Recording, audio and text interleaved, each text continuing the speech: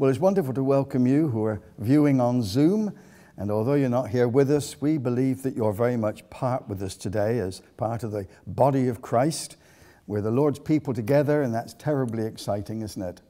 So we have so much to look forward to. That's why I'm grateful that we started with that lovely song of Stuart Townend. It's a message full of hope. I always remember David Pawson once saying that these three abide. You remember Paul's writing? These three abide: faith, hope, and love. And the most neglected of these is hope. And that's true, you know, because particularly today, many, many people are utterly hopeless. They have no hope in Jesus, no belief in Jesus, no trust in Jesus, no confidence in Jesus. And so there is nothing to raise their eyes, and they're full of fear and apprehension, and it's tragic. But you see, we're not like that, are we? Because we know who we have believed. And we have believed the word of Jesus. We have believed the gospel of the kingdom, and we're living in the reality of that gospel. And so that gives us tremendous hope.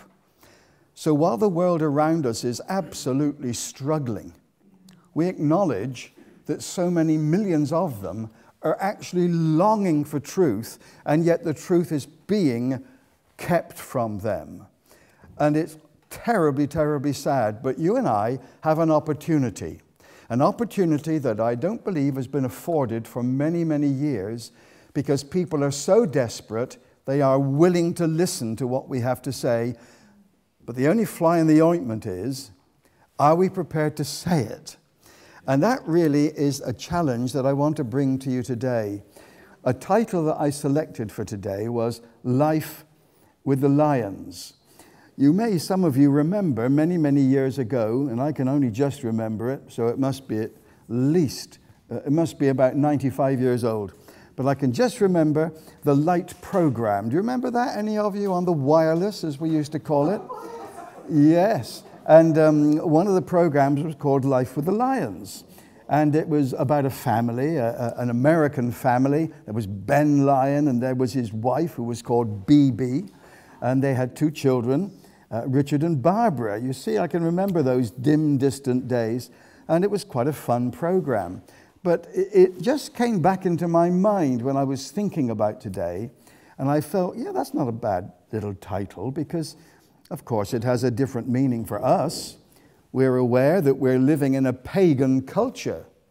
And for us, we are surrounded by all kinds of forces which seek to discourage us and to destroy our testimony. And much as Daniel, when he was in Babylon, we find ourselves in that alien culture, forced to cope with it. But at the same time, it's a tremendous opportunity for us to display the righteousness of God. That's what Daniel did. He was an incredible figure, wasn't he? And you'll remember one of the most famous incidents in the scriptures is Daniel being thrown into the den of lions. What an uncomfortable feeling it must have been. It must have been terrifying for him. But the Lord was with him, and he shut the mouths of the lions. And so we can be encouraged today, knowing that the Lord is with us in our life situations, and we don't have to be afraid. Yes, of course, we can be apprehensive. There's nothing wrong with that, because we see so many dreadful things occurring. But over all and undergirding all is our vibrant hope. Jesus is coming for his church, and subsequent to that, we shall be with him forever in the new heaven and the new earth. What a future we have to look forward to. Praise the Lord. So I want to speak into that situation about the way we cope with everything seemingly turning against the Lord, and in consequence turning against us. And who knows what lies in store? One person does, and he's made every provision for us. And his name is Jesus. Hallelujah. I'd like you to turn with me, please, to the 24th chapter of Matthew. Well, there's a surprise. You wouldn't have expected that, would you? Speaking about the end times, who'd have thought Matthew 24? Well, of course, Matthew 24 is a classic chapter in the Gospels. Jesus is speaking, and he's speaking to his disciples, his beloved.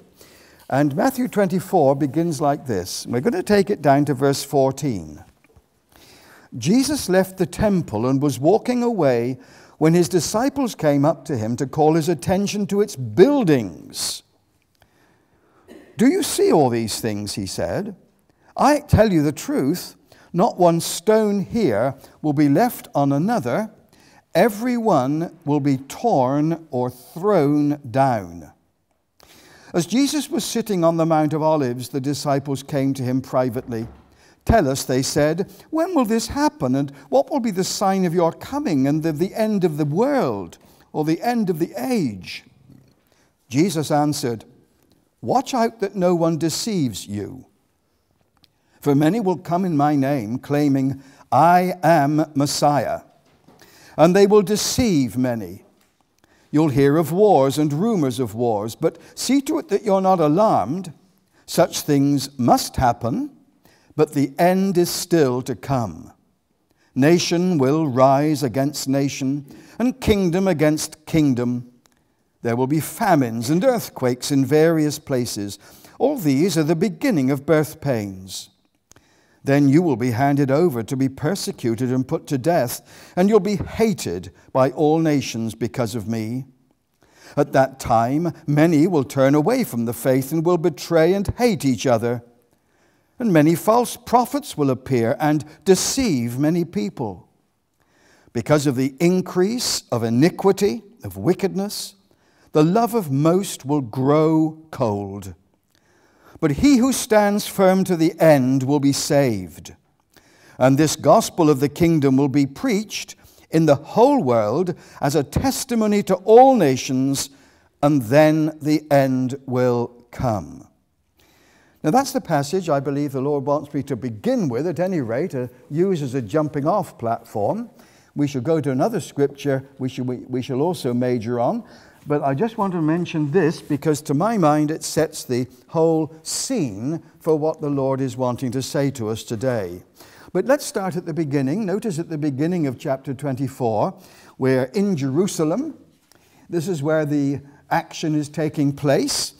And we're told that Jesus left the temple and was walking away when his disciples did something rather interesting.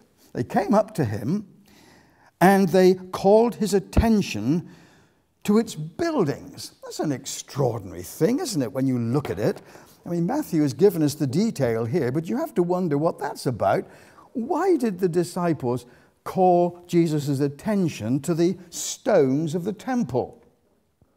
Now, Lindy and I, and Barry and Carol, have been privileged to take many, many tour groups to Israel.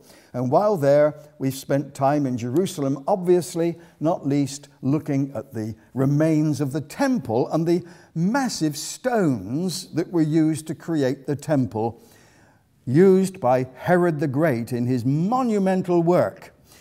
His great work as a builder is what deserved him the title Herod the Great. Is because he was a mighty builder. He's a pretty rotten individual, but he was a greatly gifted architect and builder. And so the temple in Jerusalem is testament to his genius as a builder. So when the disciples were there looking at these enormous stones in the temple, they called Jesus' attention to them. Well, why did they think he'd be particularly interested in this huge building? Anyone any suggestion to make? Because he was a builder. Now that may surprise you because you're used to hearing the Lord Jesus described as a carpenter. And indeed he was. He was a worker with wood, but he was also a worker with stone. And the word in the Greek language used here is tectone. When you see references to Jesus' trade, the word used is tectone. And that doesn't just mean carpenter, it also means a builder. So Jesus was a builder. He was, after Joseph died, Jesus was clearly the head of a company, a building company in Nazareth, Joseph and Sons, master builders of Nazareth. Well, that's the fact. You know, it's good to get a bit of realism into this. And Jesus was a workman who built houses. And that's interesting Because you and I are part of a house that Jesus is building. What did Jesus say according to Matthew 16? I will build my church. He said some remarkable things about buildings because he was genuinely interested in the building trade and in buildings. So when the disciples said to him, "Look, Lord, at these great buildings," they knew he'd be interested, and I'm sure he was. I often think how wonderful it is that in Capernaum one day, when some friends brought their crippled friend for Jesus to minister to him, remember what they did? The meeting was full. They couldn't get into the house. So how did they cope? They ripped the roof off the poor guy's house who'd arranged the meeting. They ripped the roof off and they lowered their friend through the rafters down in front of Jesus. And of course, Jesus healed him, didn't he? It was wonderful, wonderful. But have you ever spared a thought for the owner of the house? Having Jesus speak in his house meant that he lost his roof. Now that's a bit sick. You think, oh dear, I didn't bargain for that. But I love to think that because Jesus was there, he was able to say to the householder, now don't worry, I'm here, and after the meeting's over and the people have gone, I'll come back and I'll mend it with you. Because he was that kind of a person. He was a builder. So this is perfectly natural. And Jesus responds, do you see all these things? I tell you the truth, not one stone here will be left on another. Every one will be thrown down or torn down. Who did that and when? It was done by the Romans. Anybody know when? AD 70, indeed it was. And they were very thorough in what they did. They hated the Jewish people at this stage because the Jewish people were revolting. And I don't mean that in a nasty way, but that's what they were doing. They were rising up against the Roman authorities. And so it was that they were really hated by the Romans. And when they came to Jerusalem to put down that Jewish revolt, they destroyed the temple.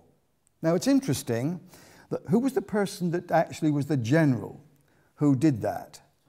Titus, good. Anybody know what his father was called? Vespasian? Did somebody say Vespasian? Well, that was his father's name. Vespasian was emperor when Titus came as general to mastermind the destruction of Jerusalem.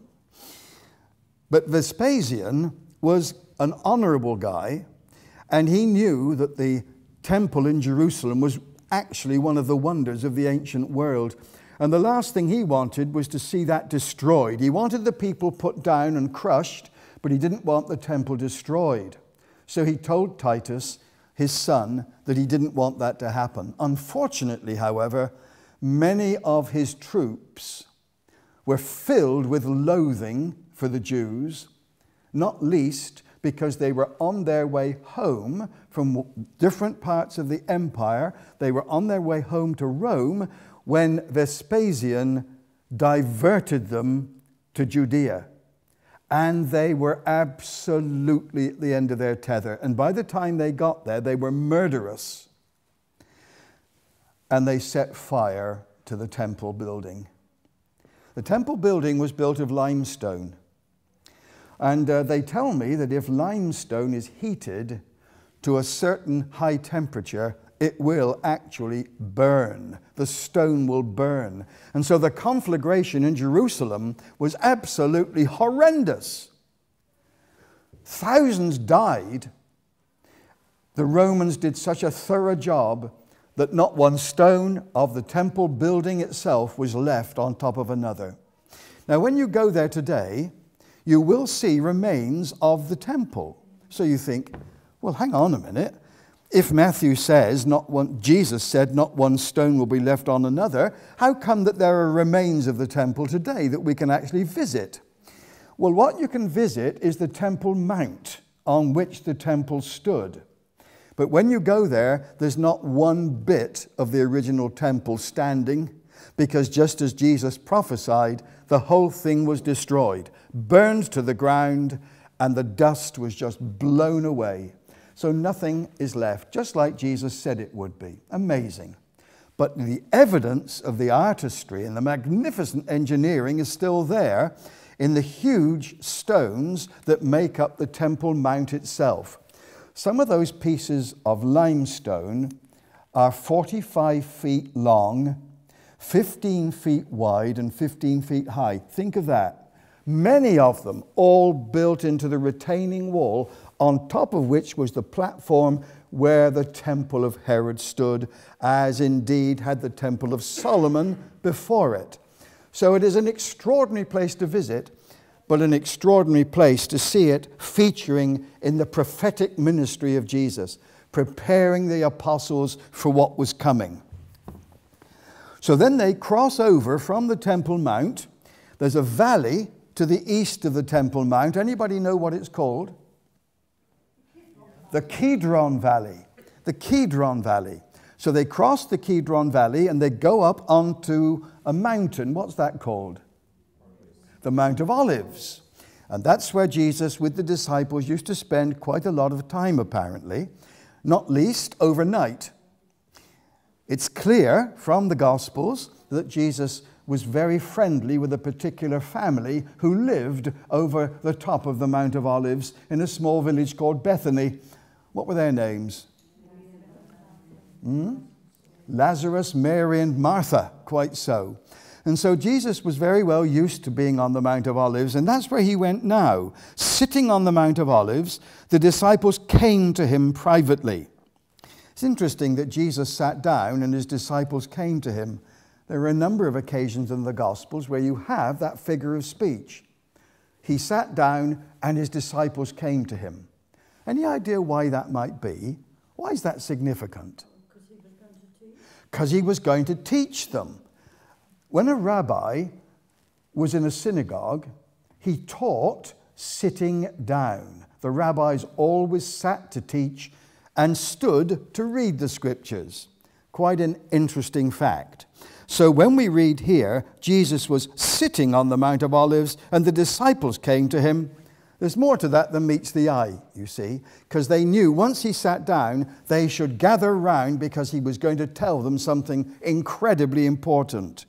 Tell us, they said to Jesus, when will this happen? What you've spoken about, when will this happen? And what will be the sign of your coming and the end of the age, the end of the world? Tremendous three-part question there. When will this happen? Fall of Jerusalem. What will be the sign of your coming and of the end of the age? Three things, it seems, because there are three things, aren't there? Jerusalem fell in AD 70, a significant date, but also, what will be the sign of your coming and of the end of the world? As if those are two separate things, and many of us believe they are. I don't know what you feel about this, but we believe that Jesus is coming for his church, what we call the rapture, and then after that will be the end of the world, the end of the age, when Jesus comes to judge and ultimately to set up his kingdom in the earth. When will this happen? They were curious to know. Look at Jesus' reply, though, verse 4. There's a word here that recurs 4 times in the section from verse 4 down to verse 25. And it is the word deceive. Very, very important word for the end days. Deception. Jesus answered, watch out that no one deceives you. For many will come in my name, claiming I'm Messiah. Messiah. Christ we have in our translations. It's the Greek form, Christos, of the Hebrew word Mashiach. And that means, as you know more than most, it means anointed one. Question is, who did they anoint in Bible days? Kings and priests. So when you come across the word Christ, or the Hebrew equivalent Messiah, it's telling you that Jesus is the King of kings. He is our great high priest. What a wonderful title for our Savior. Many will come in my name, claiming I am Messiah, the anointed one, and they will deceive many. There again in verse 11, many false prophets will appear and deceive many people. And then again in verse 24, we didn't read as far as this, but there it is. False messiahs, false prophets will appear, perform great signs and miracles to deceive even the elect, if that were possible. So I have told you ahead of time. Now notice that word deceive, deception. It's a really, really important word.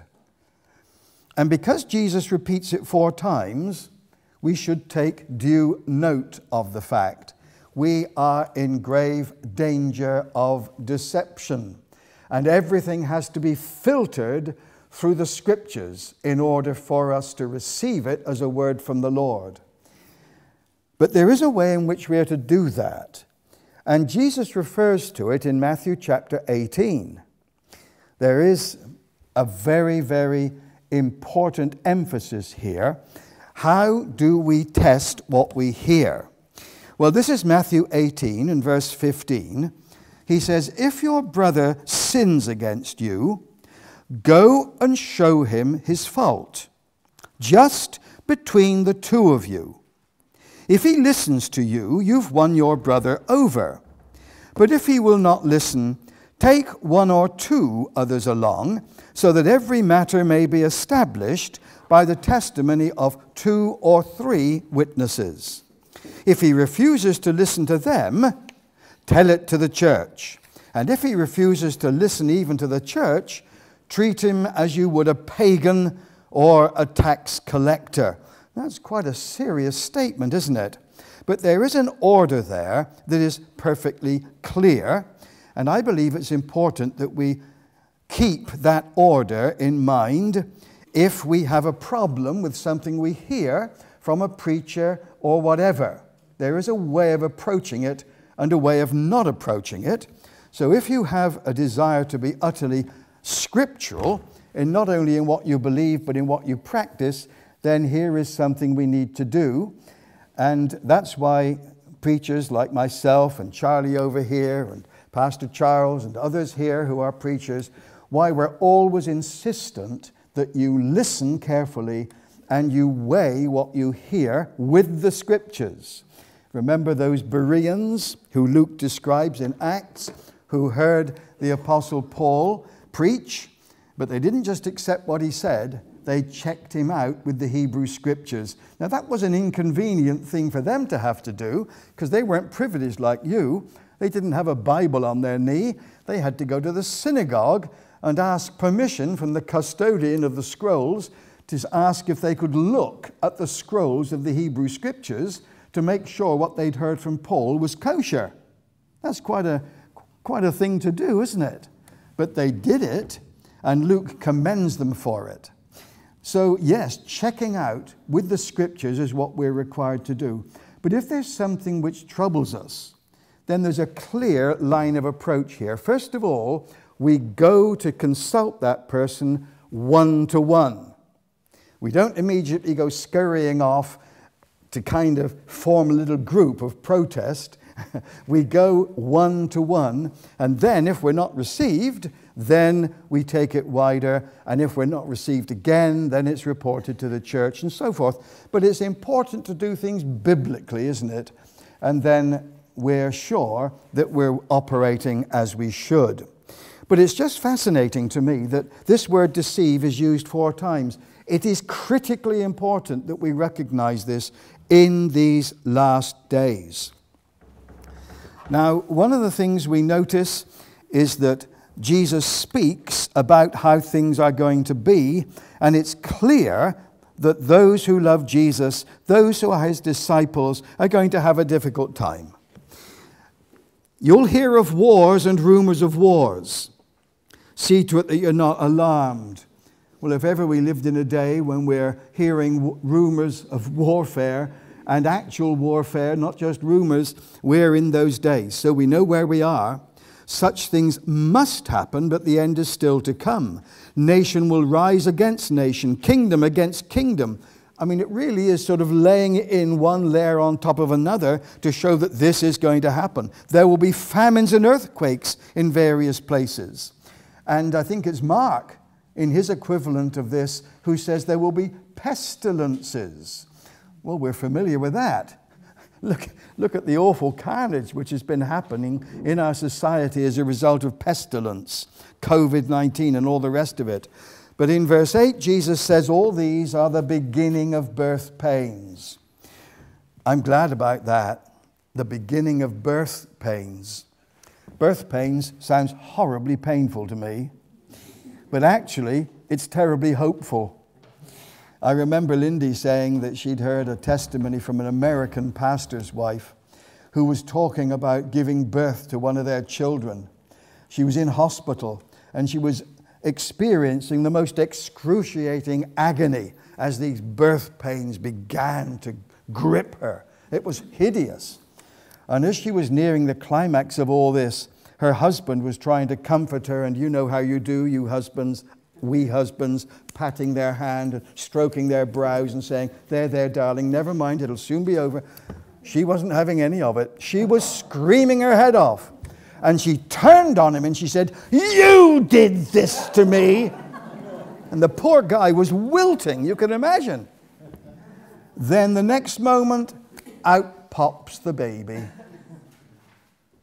She turns to her husband and she says, oh, darling, how wonderful. When can we have another one? Such a contrast, but that's the point, you see. All these things, Jesus says, are the beginning of birth pains, the pain. But it's leading on to inexpressible joy. So look, we're back to where we started. Hope. We have hope. Jesus is coming for his church. Hallelujah. Jesus is coming for us. Hallelujah. And what exquisite joy we are going to experience. Isn't that wonderful? Let's cling on to that. All these things are the beginning of birth pains. Yes, they're unpleasant. Yes, they're hideously painful. But they are a means to an end. And the end is truly glorious. Hallelujah. It goes on, though, in verse 9. It seems to get worse, doesn't it? Then you'll be handed over to be persecuted and put to death, hated by all nations because of me, because of our fellowship with Jesus, because our relationship with Jesus, because we're born again, because we take the word of Jesus literally and we live in the reality of the word. And people are beginning to hate us. Society is beginning to hate us. There is evidence for it all over. Let's not be fooled. We are going to be facing birth pain, and it is going to be pain. But we must hold on to what the larger vision is. We are going to have unutterable joy. Praise the Lord. And isn't that a wonderful, wonderful thing? But just notice this, because this is sad, and Jesus was... You can imagine him weeping as he said these things, as he looked down the empty corridor of the future and saw these last days in which we live and saw the things that would happen and how so many people would fall away. Verse 10, at that time many will turn away from the faith and will betray and hate each other. Well, we've got to be prepared for that. That's going to be very, very painful. People who call themselves believers now, people who call themselves disciples of Jesus, they will turn back. They weren't disciples in the first place, it seems. They were nominal. They were those that said, yes, we're Christians, we're followers of Jesus. We'll go anywhere with you, Lord Jesus. But when the going got tough, they fell away. And the Lord Jesus speaks about this. In verse 12, he says, the love of most will grow cold. Forgive the pun, but that is a chilling statement. Because if love grows cold, what must love have been? What must it have been? If it grows cold, what must it have been? Hot. Hot. So those who have a hot love for Jesus now, it's going to be severely tested. And we have to take good account of this. We are going to be tested, and the temptation is going to be to fall away. Now, we wouldn't be the first disciples of Jesus to fall away from the truth. You'll remember in John's Gospel account in chapter 6, isn't it? When Jesus was speaking some things that they found very, very hard to accept. Well, let's look at it. Then you can see I'm not making this up. I'm sure it's John 6. Yes, here we are. Jesus has admittedly been giving them some exceedingly tough stuff.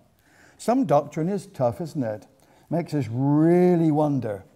And he'd been talking, and it's recorded by John in chapter 6, verses 25 and following, about him being the bread of life. Oh, hallelujah. What a wonderful thing. But he talks about us needing to feed on him. Now, that's a very difficult concept, isn't it? And you can imagine, because there were Jewish people listening as well as his disciples. And verse 52 says, when Jesus says, if anyone eats of this bread, he'll live forever. This bread is my flesh, which I will give for the life of the world. Now, that's a tough statement. Then the Jews began to argue among themselves sharply. How can this man give us his flesh to eat? Now, you see, that's a troublesome thing logically, isn't it? How could that be? It's a genuine question. But he goes on to explain it. Verse 56, whoever eats my flesh and drinks my blood remains in me and I in him. Now, do you think that's simple teaching? I don't think so. I think that's jolly tough. Especially when he's teaching it to his disciples in the presence of these Jewish religious leaders. And then look at verse 60. On hearing it, many of his disciples said, this is a hard teaching. And the word hard means difficult to receive. It's problematic. This is stretching us beyond the limit. We can't go with this. This is a hard saying. Many of his disciples said, this is a hard saying. Who can accept it? Aware that his disciples were grumbling about this, Jesus said to them, does this offend you? What if you see the Son of Man ascend to where he was before? He doesn't make it simpler. He makes it more difficult for them. The Spirit gives life. The flesh counts for nothing. The words I've spoken to you are spirit and they are life. Yet there are some of you here who do not believe. For Jesus had known from the beginning which of them did not believe and who would betray him. He went on to say, this is why I told you that no one can come to me unless the Father has enabled him. From this time, many of his disciples turned back and no longer followed him. You don't want to leave too, do you? Jesus asked the 12. Simon Peter answered him. And I find that this is a fascinating reply. And as I was meditating on this, I couldn't help thinking, Lord Jesus, you must have been disappointed when you heard this. Simon Peter answered him when Jesus said, you don't want to leave too, do you? Lord, to whom shall we go? And I read something there. I don't know whether you'll agree with my reading, but I happen to think that when he said, Lord, to whom shall we go? It was a bit like saying, well, if there was somebody else we could go to, we would go. But there ain't nobody else. You have the words of eternal life. We believe and know that you are the Christ, the Son of the living God. That's one of the readings of that passage there. But that's amazing to me. But there's this reality in it, isn't there? That the teaching of Jesus can sometimes be so hard, so difficult to swallow, so difficult to receive, and particularly so difficult to act upon, that we're almost tempted to say, well, I think I'll retreat into traditional church. That's an easier path. That's not going to get me so many enemies. I'm not going to have so many people criticizing me and wanting to pull me down. Oh no, that'll be much easier. There must be a simpler way than this. To go the way of Jesus is such a hard way. But you see, it is the only way. And dear old Peter said it. To whom else can we go? You have the words of eternal life. There is nobody else. Look, we're going to have to face tough choices. I can speak to you like I can't speak to people in regular churches, because you come to these meetings because you have a degree of maturity. You weigh things for yourself. You know perfectly well that we're disciples of Jesus who are going to face hard times. You know that. I can speak frankly with you. But at the same time, there are times when old smutty face, as Billy Bray used to call Satan, sits up on our shoulder and says, you don't really want to have to suffer, do you? You've had it so good for so long. Why not keep it that way? You haven't got to reject Jesus entirely. Just step back from this extreme stuff. Just step back, one little step. You'll be able still to call yourself a Christian. You can still sing your hymns. You can still go to your prayer meetings. But it just means you're no longer so objectionable to so many people. But you see, we have to obey God rather than men. I'd love to be able to say to you, I'd love to be able to preach smooth things to you and say, there, all is well. Just don't be so extreme. Don't be so fundamentalist. Just draw back a little bit, only a little bit. But you see, we deprive ourselves of the joy of following Jesus when we do that. We deprive ourselves of the fullness of our experience as disciples of Jesus. We fall back into something which is not much better than religion. And we all know how Jesus treated religion. He hated it. So I believe we have to hear this. We don't want to lose our reward, do we? Well, I'm not suggesting that we should lose our salvation. We can't do that. We have a sovereign God. Jesus has rescued us. He's not going to toss us back into the whirlpool. But we can lose our reward. This is a reality, folks. It's a reality check, perhaps. And we have to be aware of it. But it's tough. It's tough. But that verse 14 is a verse which took me by surprise the other day. I was reading this through, and I hadn't honestly taken full account of the meaning of verse 14. Because here is a most tremendous positive thing. In the midst of all this negativity and this pain and all the rest of it, listen to this. And this gospel of the kingdom will be preached or proclaimed in the whole world as a testimony to all nations, and then the end will come. And my first thought was, well, Lord, this is promising revival at the end, isn't it? There's going to be a mighty revival. And there are those who say that that is the case. But Jesus didn't say that is the case. This isn't talking about revival, is it? What is revival?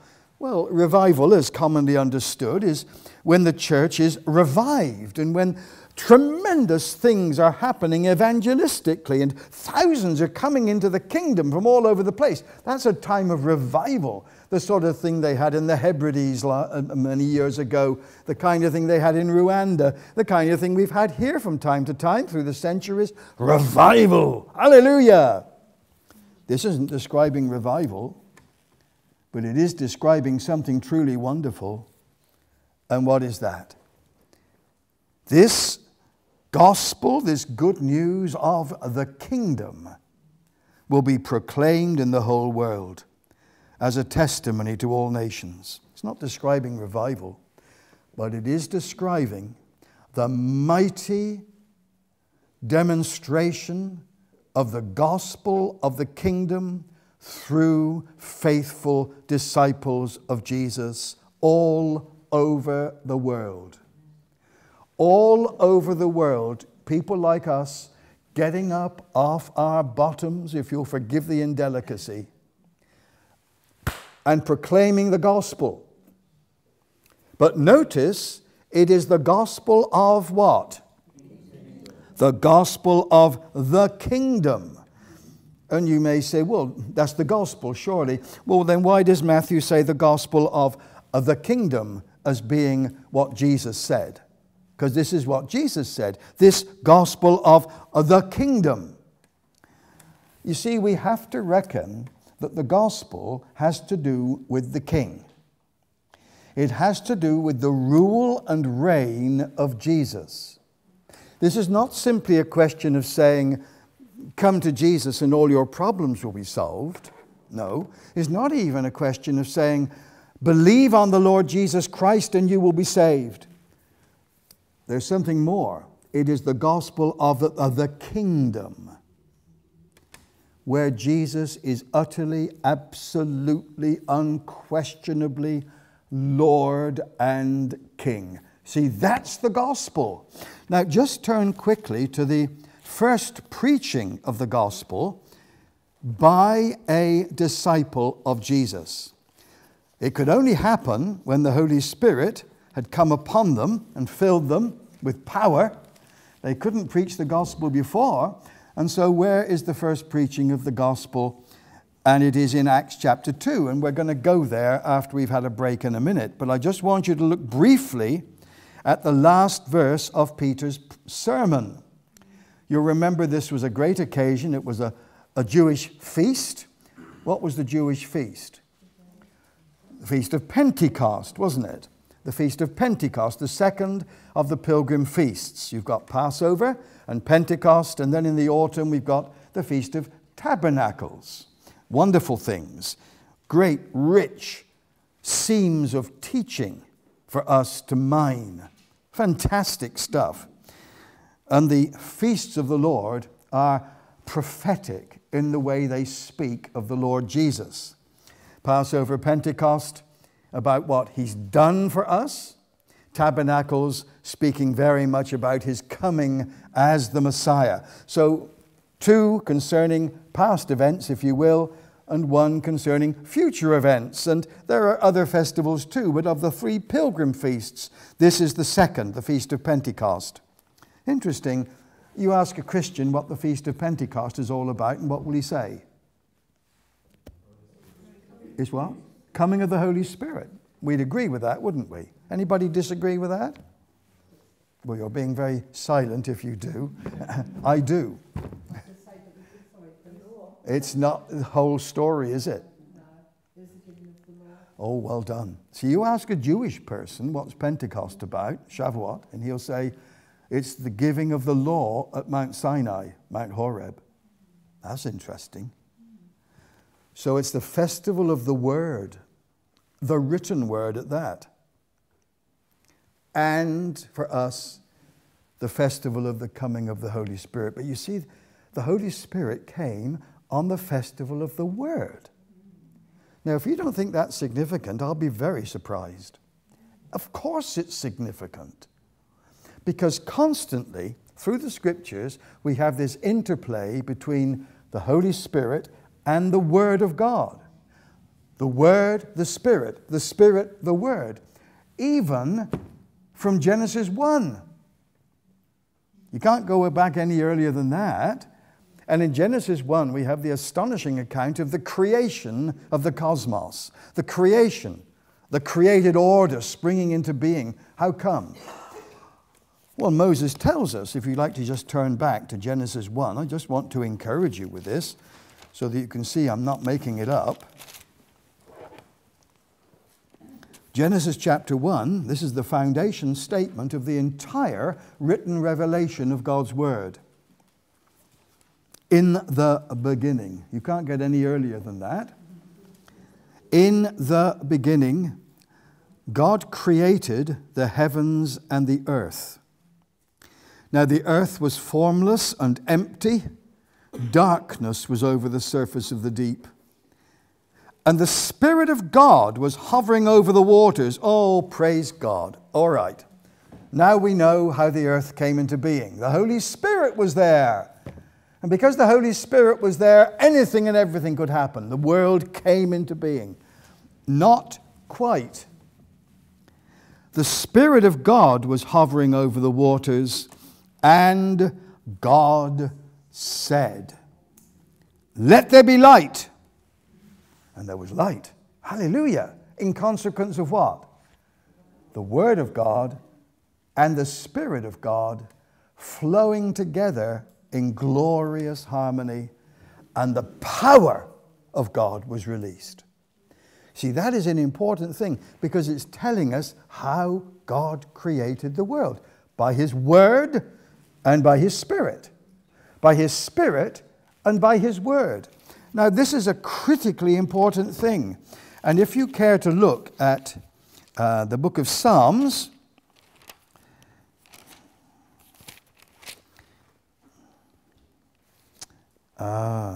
yes, there we are, Psalm 33.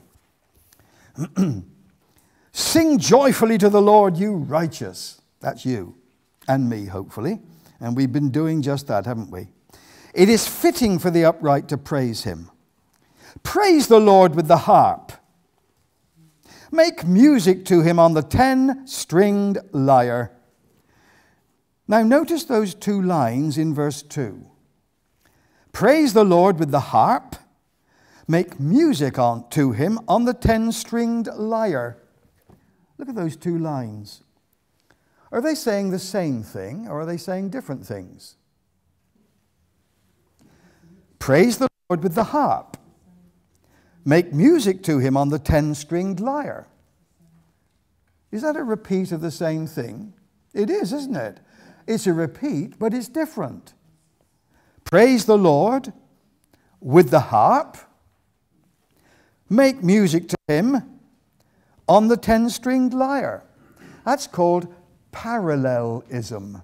Sorry to be tedious and boring, but it's interesting to me. It's a Hebrew way of writing poetry. If you look at the Psalms, they don't rhyme, do they? And some people would say, oh, they're not very good poems because they don't rhyme. Well, that's because they're Hebrew poems and not English poems. And Hebrew poems are judged by different criteria, and one of them is what's called parallelism. It's a very skillful thing. And here's a good example. It's exactly the same statement, but slightly different for emphasis, you see. Praise the Lord, that's matched with make music to Him. Do you see that? You look at those two lines. Praise the Lord, that's matched with make music to Him. With the harp, what's that matched with? On the 10-stringed lyre. Can you see how they're parallel to one another? They're making the same statement in slightly different ways. Now, look, again, we go on a little bit further. Sing to Him a new song. Play skillfully and shout for joy. For the word of the Lord is right and true. He's faithful in all He does. The Lord loves righteousness and justice. The earth is full of His unfailing love. Now look at verse 6. Here's another parallelism. By the word of the Lord were the heavens made, their starry host by the breath of His mouth. Now, you may have a clue there with the word breath. How is that Hebrew word normally translated in the Hebrew Scriptures? Spirit. Spirit. So, another way of reading this then, and perfectly legitimate, would be to say, by the word of the Lord were the heavens made, their starry host, the heavens in other words, their starry host, by the breath, the Spirit, the breath of His mouth. Now, can you see the same thing again? The word of the Lord is paralleled in their starry host. Or rather, it isn't, is it? What's it paralleled in? The word of the Lord. What's the parallel in the second line? The breath of His mouth. Well done. where the heavens made is paralleled in the first part of the second line, their starry host. Now, I hope you're not confused by what I'm saying, but this is really important. It's another parallelism, but it's been reversed. But it's making this incredible point. When God created the stars in the heavens, how did he do it? According to that verse. What does it say? In the first line, it is what? And in the second line, the breath of his mouth. See the same thing again? Word, spirit. Spirit, word. Now, you'll detect this all the way through the scriptures. This is one of the great principles we need to understand. How is the power of God released? When his word and his spirit are fused together. Not the one or the other. The true power of God is only released when his spirit and his word are flowing together. Now that brings us straight into Acts chapter 2. Acts chapter 2 is on the Feast of Pentecost, and you now know that Pentecost is to the Jewish people the festival of the what? Giving of the word, the giving of the law. Right. So what were all these thousands of Jewish pilgrims doing in Jerusalem? They were celebrating the giving of the written word of God. That's what they were doing on the Feast of Pentecost. And as you know, there were thousands and tens of thousands, indeed some scholars say hundreds of thousands of Jewish pilgrims here in the Temple Mount. You say, how do you know it's the Temple Mount? Well, let's see what it says. When the day of Pentecost came, they were all together in one place. That word place is often used in the scriptures of the temple. Suddenly a sound like the blowing of a violent wind came from heaven and filled the whole house where they were sitting. Father's house is the word is used of the temple. So this did not happen in some back street in Jerusalem when the Holy Spirit fell. We're talking the Temple Mount. And at 9 o'clock in the morning, which is when this was, how do we know that? How familiar are you with this? It tells us what time it was, doesn't it? What does it say in chapter 2, verse 14? Peter said, "Fellow Jews and all of you who live in Jerusalem, let me explain this to you. Listen carefully to what I say. These men are not drunk as you suppose. It's only 9 in the morning." 9 o'clock in the morning was the time of the morning sacrifice on the Feast of Pentecost. What were they doing? Hundreds of thousands of them crammed into the Temple Mount on the morning of Pentecost at 9 o'clock. When the morning sacrifice, the smoke was drifting up off the altar. What were they doing? They were high praising God for the giving of his word. Blessing the Lord for his written word. How amazing is that? That's what they were doing. Now, I think that's really significant, don't you? At what time of day was it when the Lord sent his Holy Spirit out of heaven? What time was it? 9 o'clock in the morning. So while they were praising God for his written word, out of heaven poured the Holy Spirit onto and into the apostles. And they immediately began to minister. First thing Peter did was to proclaim the word. Why? Word, spirit, power. And there you see this consistency throughout the scriptures. What a remarkable thing. Peter stands up with the 11, raises his voice and addresses the crowd. Fellow Jews, and all of you who live in Jerusalem, let me explain this to you. Explain what?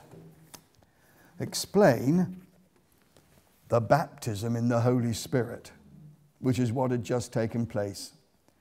Now you can imagine all these pilgrims. See, we're talking a huge gathering because it's been estimated that on the Temple Mount in Jerusalem, you can fit Windsor Castle 3 times. That's pretty big. Today, as you know, that whole area is under the jurisdiction of the Muslims. But when they have a major festival and there are Muslim pilgrims on the Temple Mount in Jerusalem, they estimate you can get 1 million up there. Now, we're going back 2,000 years. Forget the Muslims. We're talking about Jews. Come from all over the world of that time. They were, as you know, in little Jewish colonies in all the great cultural population centers of the world. Huge colonies of them. I mean, in a place like Alexandria in Egypt, they built a new synagogue there. It was so big that people sitting at the back or standing at the back couldn't hear the activity at the front. They couldn't hear it. It was such a huge building, and the leaders of the service, the synagogue service at the front, had to adopt a semaphore system to show people what was going on at the front because they couldn't hear from the back. It was a vast place. Why? Needed to be. Because of the hugeness of the colony of Jewish people living there. And that was reproduced in Ephesus, in Rome, all over the Roman Empire. Colonies of Jewish people. And the pilgrim feasts required Jewish people to come up to Jerusalem if it was humanly possible, and for thousands it was humanly possible, and they did.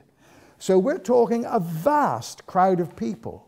And Peter stands up and addresses them, and he needs to, because they have heard this mighty rushing, roaring wind from heaven. They've seen the tongues of fire appearing on the apostles, and immediately heard them speaking in their languages from all over the world. They heard them, supernaturally gifted, speaking in tongues, recognizable languages. How come we all hear in our own languages the glorious things of God? High praise of the Lord. That's one of the wonderful uses of the gift of tongues, isn't it? How wonderful it is. Praise the Lord for that. But you see, they were consciously hearing the wondrous works of God through the apostles. And they were understandably pretty scared. That's why Peter needs to reassure them. Let me explain this to you. Listen carefully to what I say. These men are not drunk as you suppose. It's only 9 in the morning. Now, I don't know whether part of the reason for saying that was, how could they be drunk? The pubs aren't open yet. I don't know. That's possible, I suppose. But it is so important to recognize exactly what time this occurred. It occurred when the sacrifice was being offered in praise and thanksgiving for the written word of God. Then he goes on to say, no, this is what was spoken by the prophet Joel. In the last days, God says, I'll pour out my spirit on all people. Your sons and daughters will prophesy. Your young men will see visions. Your old men will dream dreams. Even on my servants, both men and women, I'll pour out my spirit in those days, and they'll prophesy. I'll show wonders in the heaven above and signs on the earth below, blood and fire and billows of smoke. The sun will be turned to darkness and the moon to blood before the coming of the great and glorious day of the Lord. And everyone who calls on the name of the Lord will be saved. Hallelujah. What a wonderful thing. And so this is Peter reassuring them from the written word of God that what they've witnessed is entirely kosher. It is entirely according to the written scriptures. And he uses that remarkable prophecy of Joel in order to authenticate what they are seeing with their eyes and hearing with their ears. It is a most remarkable thing. But you see how the Holy Spirit has given him this understanding. This is that. This is what was happening. And he's able to express it in prophetic terms from the book of Joel. It is simply wonderful. But then it goes on in a different vein. And this is what I want to share with you, because this is talking about the gospel of the kingdom. What is the gospel of the kingdom? Well, the gospel of the kingdom is the good news of the king and his rule and reign. Just let me confirm this before we have a break. The last verse, 36, which is the last statement of his preaching, this great evangelistic sermon which he's about to share. Therefore, bear in mind, he's preaching with a view to seeing people respond to the gospel. So we want to make it as easy as possible, don't we? That's what we do as evangelists. We want to make it as easy as possible. Don't make it tough. Don't make it difficult. Make it simple. Make it easy to receive. Sadly, that's not what Peter does. He seems to take another angle. He seems to want to say to them, I don't care how difficult you find it to receive this. This is the gospel. This is the truth. This is the way to be saved.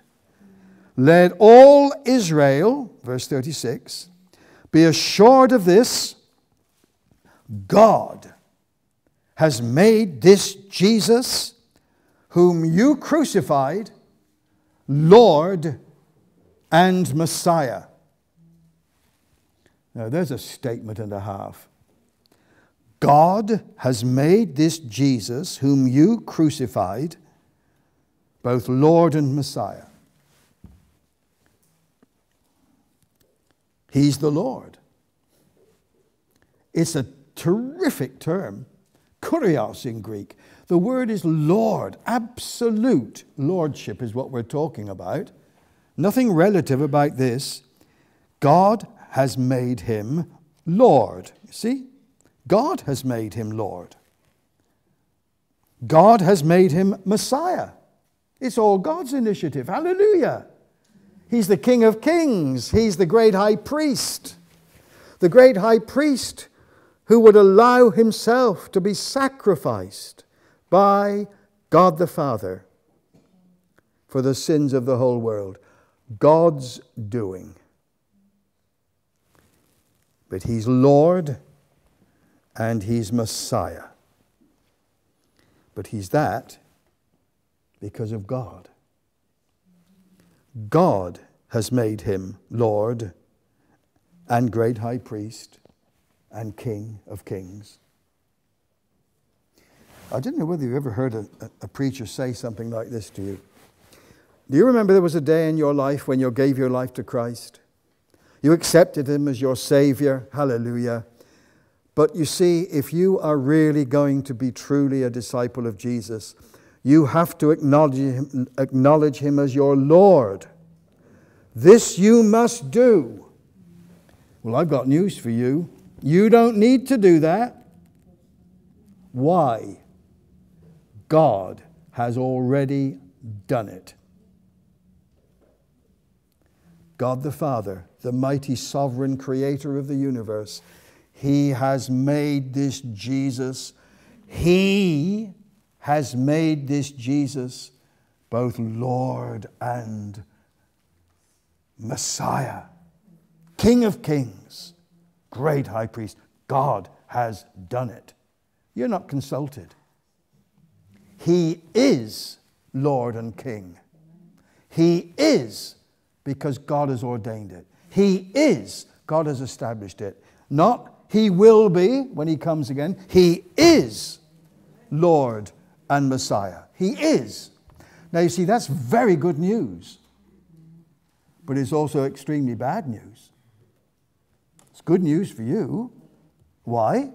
Because you have bowed the knee to King Jesus. You are kingdom people. But what about the millions out there who are still without Christ?